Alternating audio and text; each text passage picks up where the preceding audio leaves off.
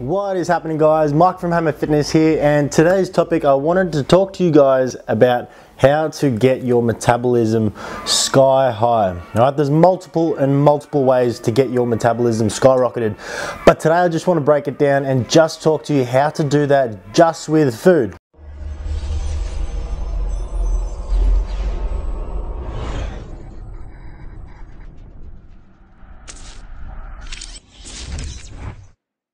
Alright, pretty handy because you're already eating every single day. Now, how are we going to pretty much tweak our day so that our metabolism is high just from changing the way we eat? I want you to think of your metabolism kind of like a fire, alright? And you've got your food, or aka the firewood, sitting beside it. Now, you've got a day's worth of firewood sitting there. What you want to do is pretty much put the firewood on as the day goes. All right, so little bit by little bit, and that's going to keep your metabolism or fire nice and steady. All right, what's going to happen is if you chuck on too much at once, that fire is going to pretty much diminish for a little bit and then come back up again.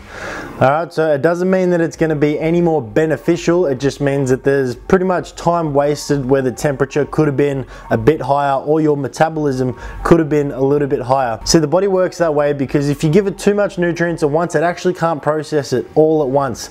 You're actually hindering yourself, and it's more almost like doing a training session, because when you eat, your body has to actually work to break down that food. Alright, so it's using energy, and if you give it a crap load at once, you're going to be burning more energy. Alright, and it may even make you feel a bit sluggish. So what we want to do to avoid this, I've got for you in 3 simple steps. Nice and easy. Alright, so obviously plan your diet so that the macronutrients and calories are nice and even all the way through the day.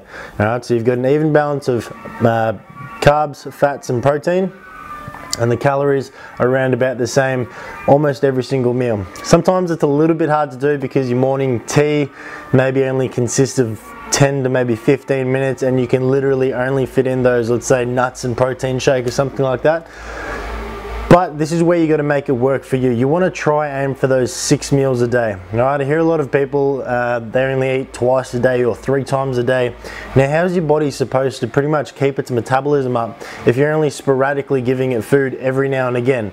Alright, it's pretty much the worst way to keep your nutrition intake high, and it's also the worst way to keep your metabolism high. So by doing this, you pretty much, the best way ever is just to graze all day. Alright, but a standard is 6 meals. I go off anywhere between 6 to 8 meals.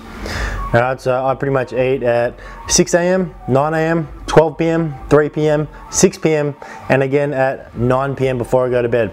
Now, because I'm cutting at the moment of this log, I'm doing a carb cycle, so I'll pretty much lower my carbs towards the end of the day. Majority of my carbs are at the start of the day. Now, this may be what you want to do if you're cutting.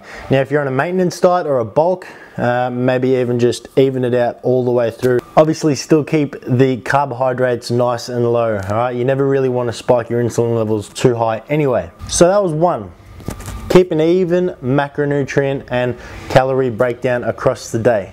Pretty much just build your diet to the way it's going to work for you, and even like I said before, if you have to have that nuts and maybe shake at morning tea, then so be it. But if you've got facilities like me, I pretty much eat meat and fats and a little bit of carbs almost every meal except for at night time.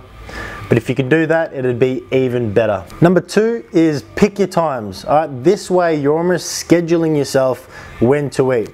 Now, if you're like a lot of other people and you pretty much sporadically eat, or you just eat when you're hungry, because I get this question all the time, but Mike, what if I'm not hungry? Well, maybe that's because your body is used to that. All right, so you need to get the gear cranking into boosting your metabolism with your diet. All right, so whatever you give your diet or whatever you have been doing in the past, your body's actually going to get used to that.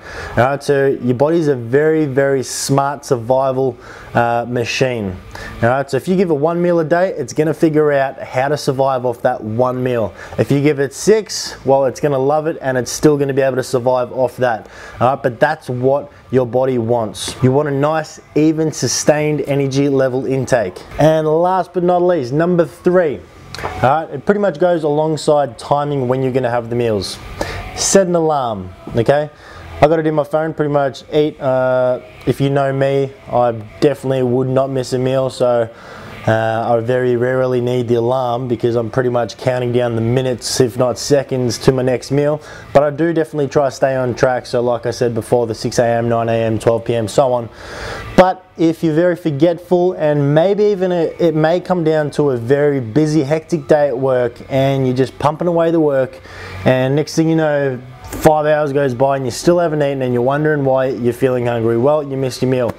I think this is a great way or reason why you should set an alarm, just in case. You want to pretty much keep your metabolism going for so many reasons, but more so in our case, we want the biggest or highest chance of nutrient uptake, and we want to keep our metabolism sky high. Alright, by doing this, we're going to be able to burn the most amount of fat and get the most efficiency out of our body when cutting or maintaining or whenever. Alright, I hope that helps, guys. If you got any other questions, please feel free to ask. But be a grazer and kill it. Alright, I'll see you guys in the next video.